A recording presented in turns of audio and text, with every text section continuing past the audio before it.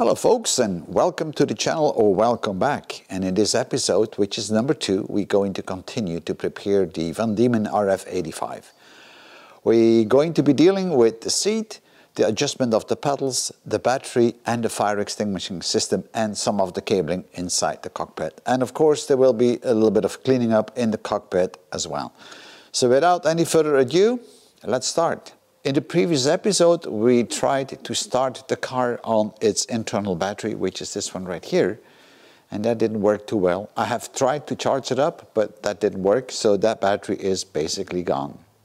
So I will need to replace this battery, and I'm going to replace it with a smaller version. This is a gel-based battery, and it delivers about 20 amps hour, which is not a hell of a lot, but more than enough for the race car to keep running.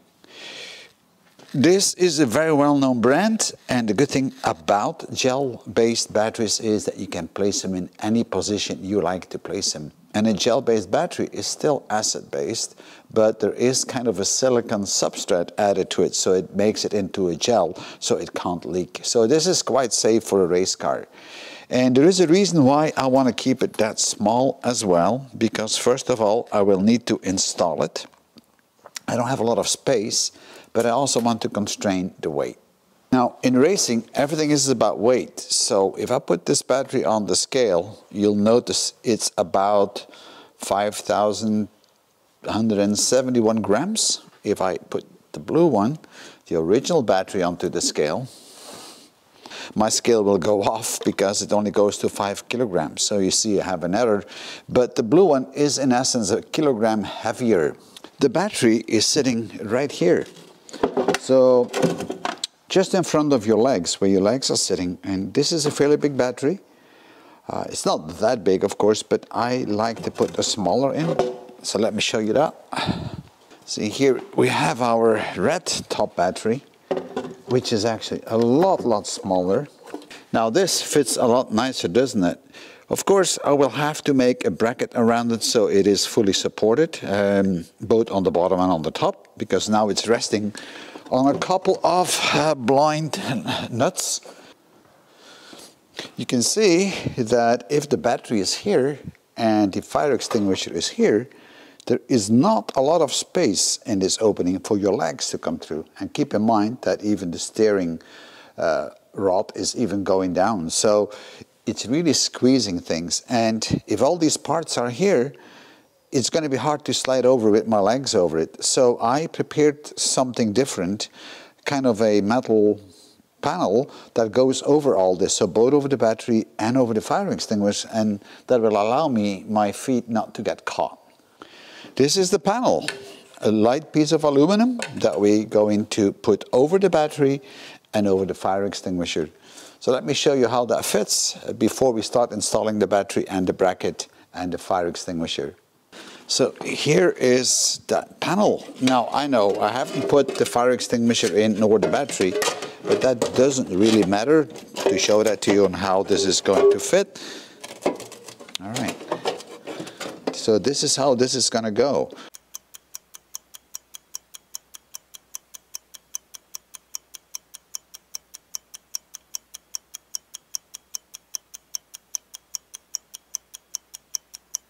So I'm just preparing the panel to support the seat in the back, because remember, I need to move my seat forward. So I'm just going to cut this to size and then we can bend it. I want to fit this absolutely correct, otherwise it's bent. Whoops.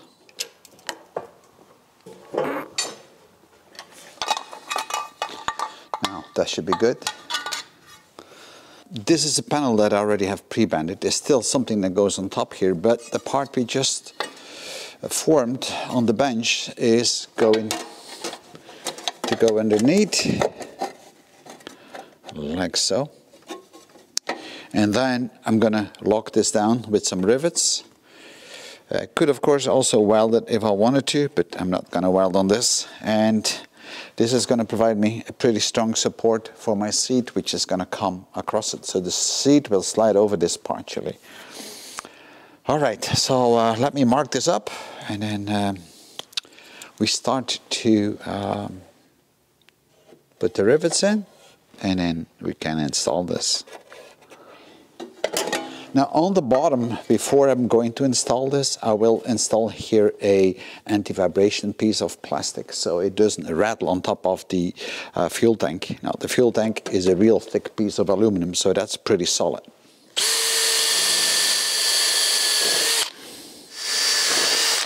All right, so this is the part that we're going to rivet onto this part. And this is going to come on like so. You just need to mark the holes and we should be all set.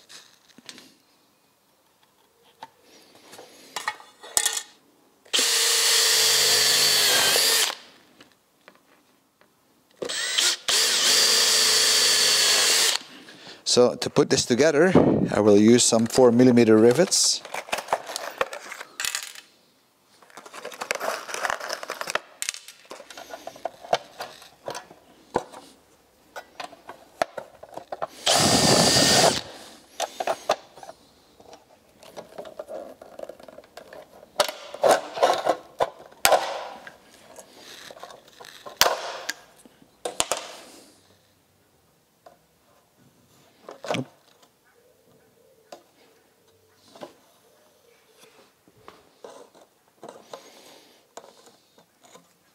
Now the red stuff I will pull off once we install it on top of the gas tank, and this is the protection between the gas tank and the aluminum panel that we just made.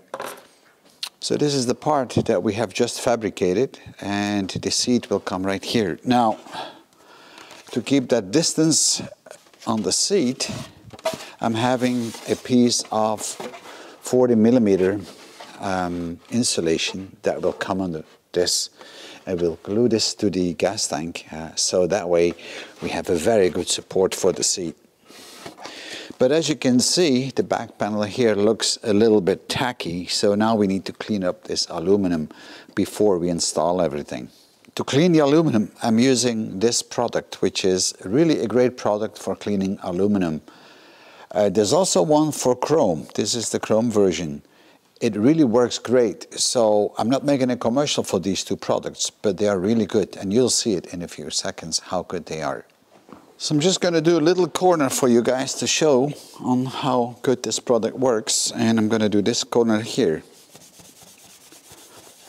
So you put the stuff on your piece of cloth,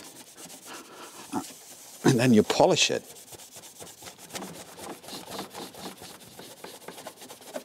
You see, it becomes black.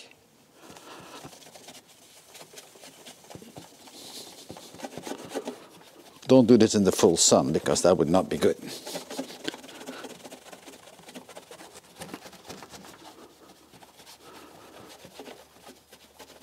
And you can see how this comes along quite nice.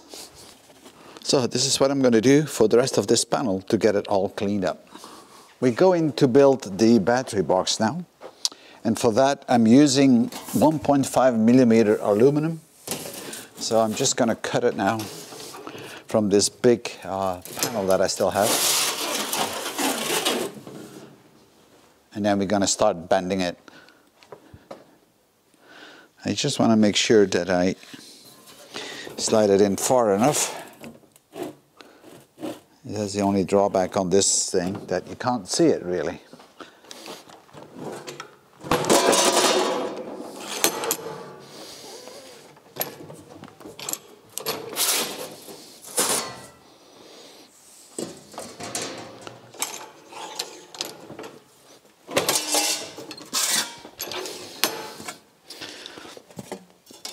So that's the panel we're going to work with. So this is our battery box. The battery will go in like this. And of course, she is now loose in it, but we will put some locks on it. And these are the locks that I'm going to use. Like so. And then I'm going to bend a metal bar or aluminum bar all along, so it locks to that and locks to that, so I can actually flip that open and close. So that should be working quite well, and I'm going to do this all with rivets, so you'll see me doing that. First thing I'm going to do now is start marking this side here, so I know exactly where to bend it. Okay, so that's been bent. It's going to go like this. Now let's see how far we got this. So I think I will cut this guy right here. I have riveted the first part. Now I'm going to do the bottom part here and lock that to the frame. There we go. And then we'll do the other side.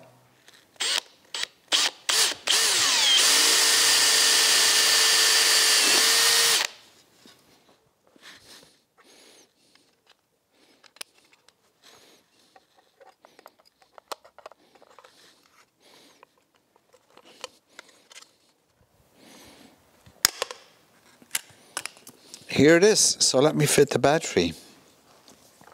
Because of course I have to be able to remove and insert the battery whenever I need to.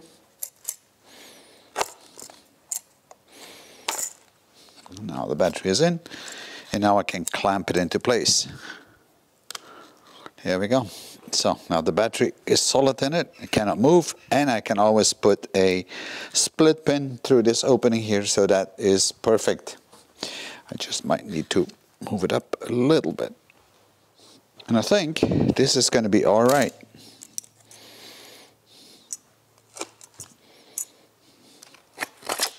Now, you don't need to move the battery in and out too often, but that's the way it will work. I bolted down the battery box, and now I can actually lock that up. All I need to do now is connect the power, but this is not for now because I need to rerun some of those cables. Everything on this car is really a very, very tight fit. So I was just trying to fit the seat in, and I had to enforce it in a couple of places. The problem you always have with the seat is that the seat belts are in the way often. All right, so as you can see, I have corrected the seat here. It wasn't long enough anymore because I slided the seat forward, so I had to install a piece of aluminum on it. So now I'm going to lock down those seat belts, and then we install the seat. All right, so let's see if we can get the seat in. And this is going to be a little bit of fiddling. Now this part here, I don't need to glue this because this isn't going anywhere. It's caught behind the seat. So let's see if we will be able to get it properly in.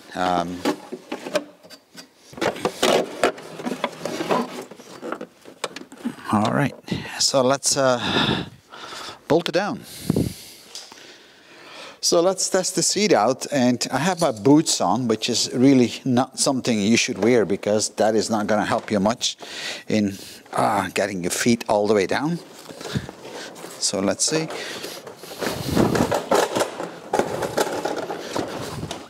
All right, now that is good, really. I might do something here to move that cushion a bit forward so the helmet will have support. But for the rest, this feels pretty good.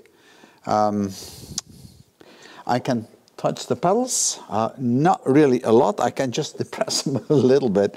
So I think they need to come forward that much.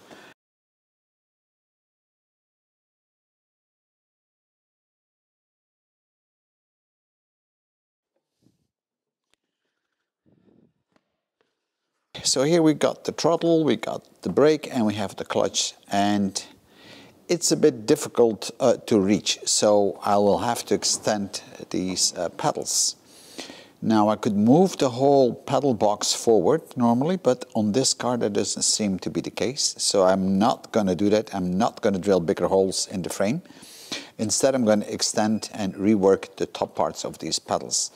So let me take this one out and show you how it's going to look like once we are all done. because I already have made one, and then we'll make one together. So here it is. This is the new brake pedal that we have just built, and this is the old one. And you can see it's a bit of a difference. I made them a little bit smaller, as you can tell, and a little bit higher. So I started off with a 2.5 millimeter steel plate and with holes in it to make it a bit lighter. And then I grinded off the corners.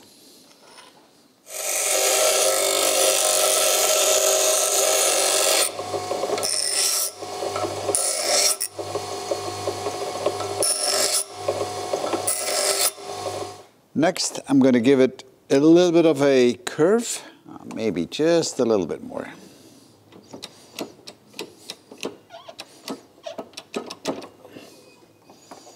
All right. So now we have this nice little curve on it. So this is the original pedal that was on it, and the bolt is actually 3/8 24. Now, I don't have a rod or a bolt like this, so I need to pull some thread on a piece of steel that I have, and then I'm going to remake this whole pedal because that looks a little bit tacky. But at the end, we will get it all sorted out. So this is now finished and ready to be welded onto the pedal. So I put my racing shoes on. I'm sitting quite comfortable and the pedal is well within reach, so that is good. The throttle needs to be extended, but we haven't done that yet.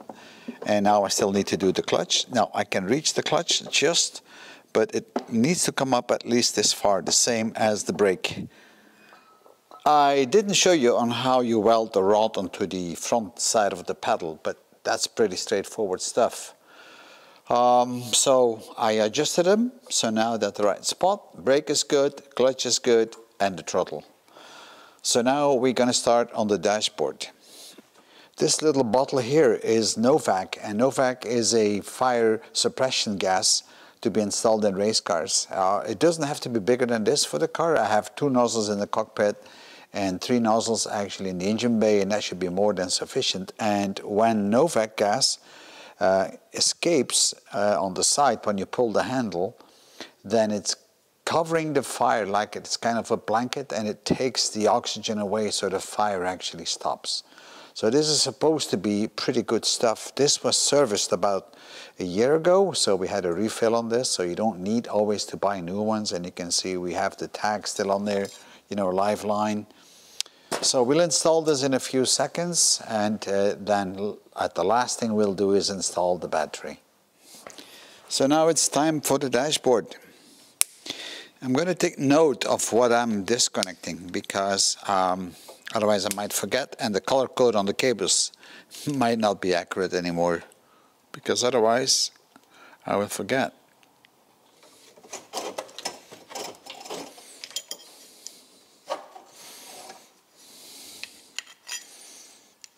So the temperature meter and also the oil pressure meter, which is this one here, are both mechanical types. So they have pipes going to it, and you can't put them into a bezel unless you rerun the whole circuit. And I have no intention to run this all the way through the car.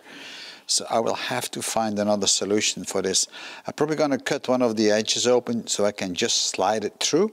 And then I'm going to fill that up again with something. You might see a small cut, but hey, it's too much work otherwise. And now we have it removed. So I'm going to put this back. I've taken my old dashboard or bezel and I traced it with a pen. And now we can basically cut it out. I already have cut it on the sides. Now we need to cut a little bit more with the snips. Now this is aluminum of 1.5 millimeters. All right. That doesn't look too good. I need to remark this.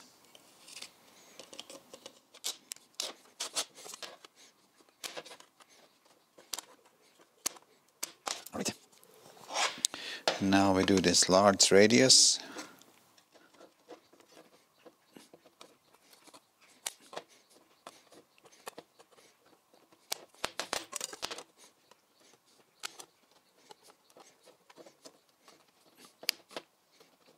Alright, so the edges will take care with a file. I still need to cut out this piece here. That's a little bit more tricky.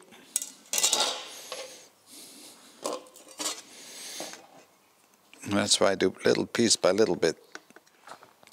Now I'm going to start with those two, and for that one I'm going to use a hole saw. I don't know if I have the right dimensions, but let me check real quick. This is like 52 millimeters. I checked it on the meter as well. It's also 52, and this is also 52. So I think this would just be about right. So I'm going to cut out those two first, and then I'll cut out that one. Now that's a bigger one. Let's see. And for that, that's the biggest one I have. So I'll cut it, but I may have to correct it a little bit afterwards. These things are easy. I've got the different sizes for those, so that should be no problem whatsoever. So let's start with those two. And these are very useful tools. This is bimetal, so it's pretty strong as well. So you just turn it to lock it.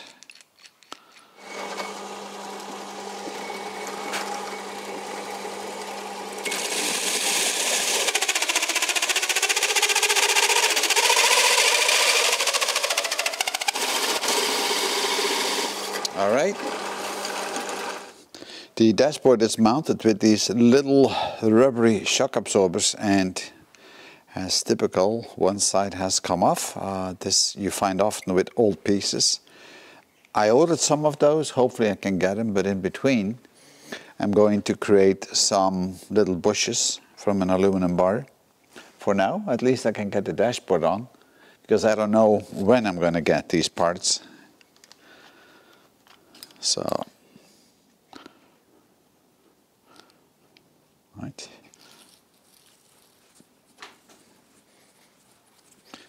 I always keep little pieces of metal laying around. I never throw anything away, because sometimes you can use this. Now this bar here is from a curtain.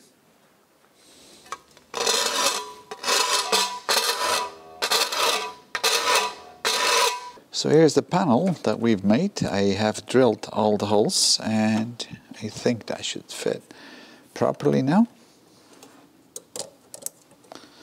Yeah.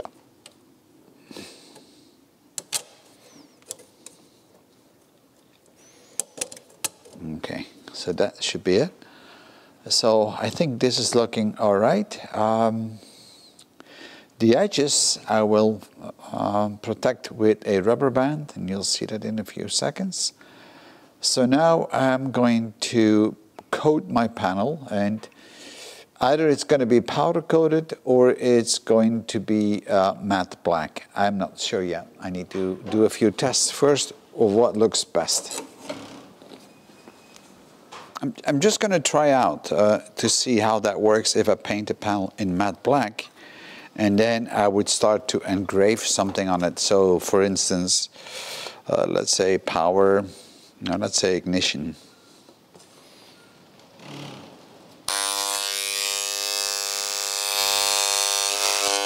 That's how it would look like on the bezel if I was to engrave it. I think that looks reasonable okay, so I might just do that.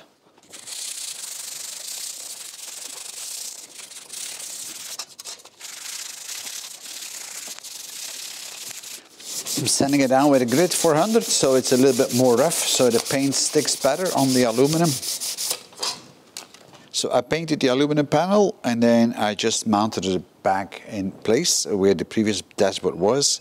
I did the engraving on it, and then of course I connected all the dials. So now the last thing to do is to protect this edge here, for which I'm using this plastic rubber that goes on the sides.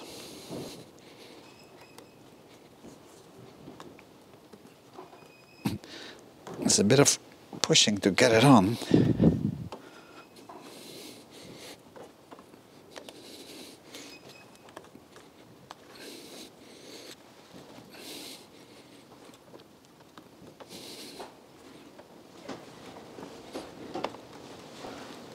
It's really, really windy outside.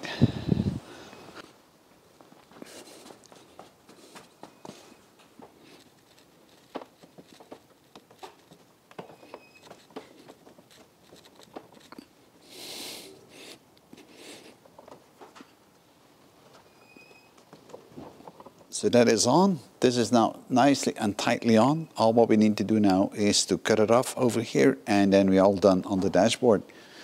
The last two things I installed was the fire extinguisher and the battery.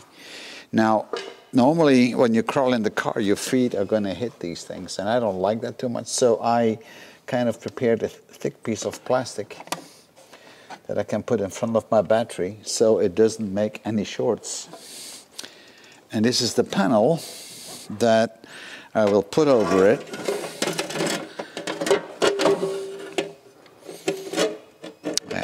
Like so. And then we can bolt this down.